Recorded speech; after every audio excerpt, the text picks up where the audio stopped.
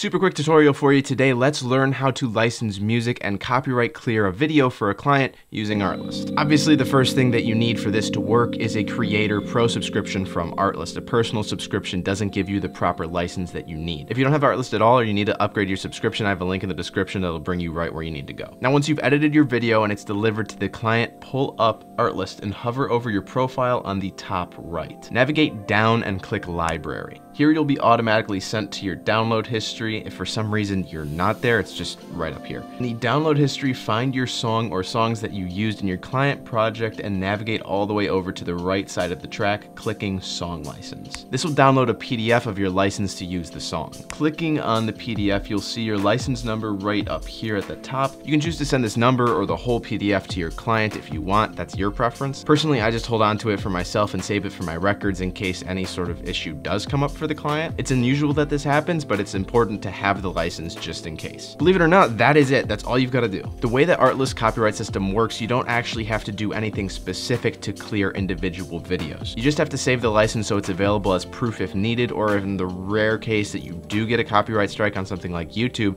you can follow these steps to use that license number to clear a copyright claim using YouTube's UI. It's really simple. I outline it in that video.